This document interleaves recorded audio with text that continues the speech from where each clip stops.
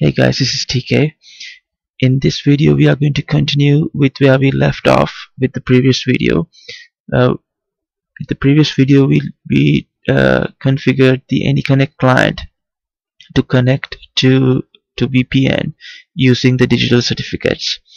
However, we used a user certificate as opposed to a machine certificate. So this video we are going to take a look at how we can use a machine certificate, and also we are going to take a look at the AnyConnect client profiles. So first thing that what I did here, I removed the user certificate from this client. Let's take a look at that.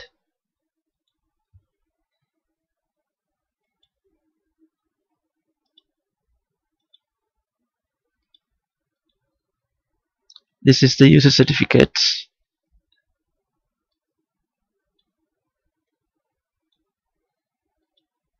And there's no user certificates installed in this client.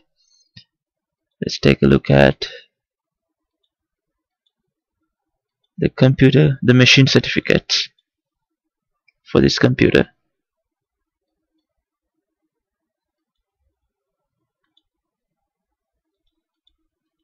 And there is one.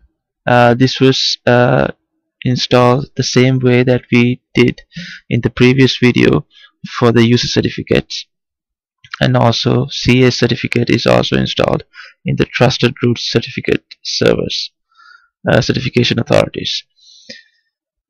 If you're not familiar with these certificates and how to install these certificates in the client machine and also ASA, please check the previous video where we go in detail showing how to do so, installing both the identity certificate and the CA certificate for ASA, and also the root CA certificate, and the user certificate for the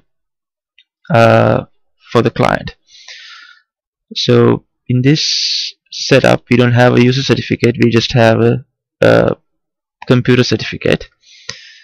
And what I noticed is that if I'm using the latest Cisco AnyConnect Secure Mobility Client 3.0, and I'm not 100% sure if this is related to this particular client, that if you execute AnyConnect client just from this user privileges, that we get this certificate validation failure and no valid certificate available for authentication error. However, if I execute this client, let me exit out of here.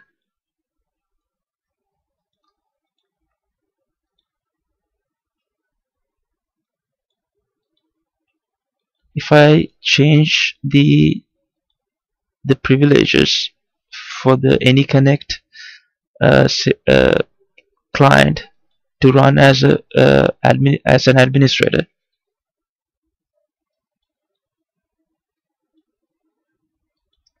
let's take a look, and now you see that it's running as an administrator.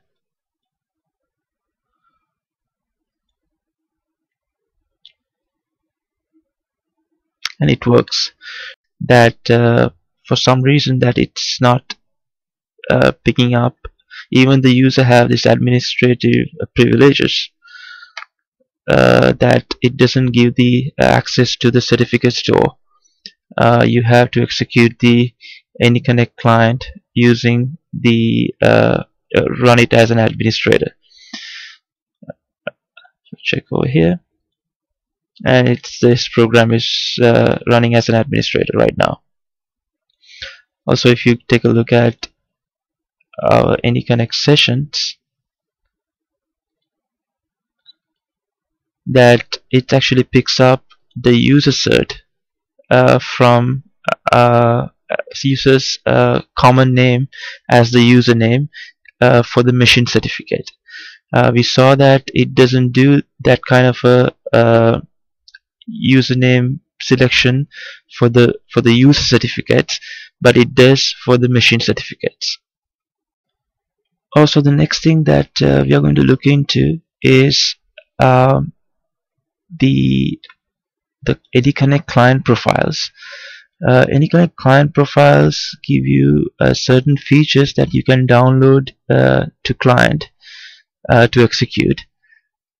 Let's take a look at that, and let me create a profile name.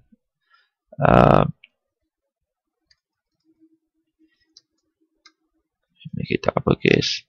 AnyConnect client test 1, and let me assign this to default group policy. And if I edit this, you see that with the new 3.0 that they introduced this profile usage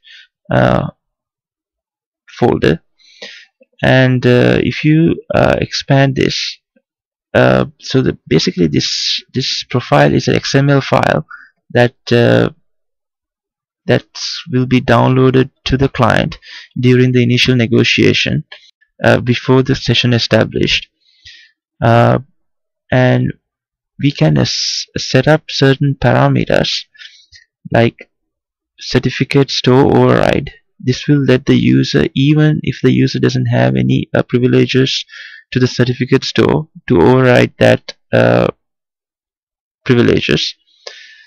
Also, you can select what certificate to choose.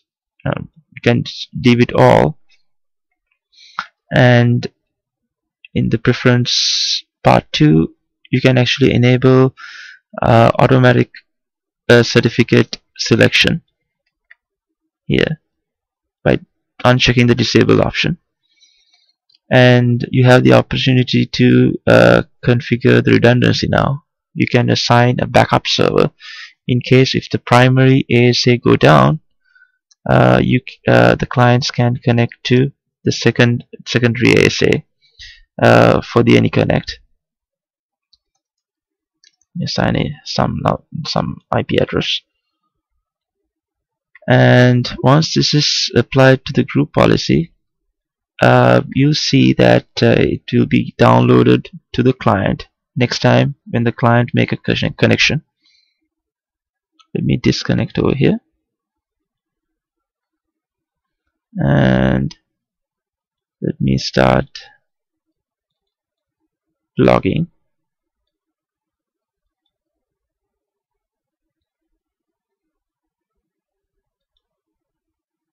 And you see that it's been downloaded to the client with those parameters that